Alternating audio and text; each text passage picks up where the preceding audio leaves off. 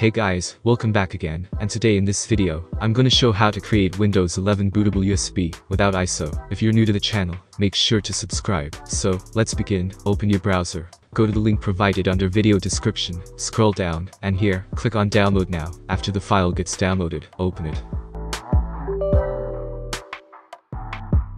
After some time, license agreement will appear. Click on accept to proceed.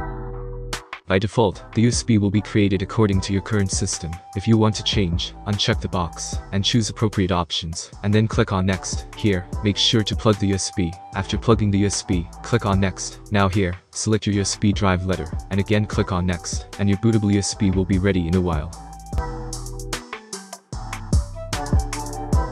So that was it. Hope that it was useful. Consider a like for video, subscribe to the channel, and if you have any question, just comment down below. Thanks for watching and have a great time ahead.